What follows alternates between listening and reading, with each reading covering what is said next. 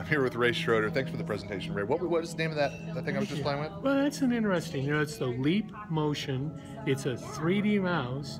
There's some great software out there, and it's a kind of a step into the future. Thank you. Okay, here I am. That's my hand. It's being picked up by this little device, and I can control it by simply picking, you notice on the screen there, I'm grabbing things and working on whatever I'm working on here. Oh, grab that stem.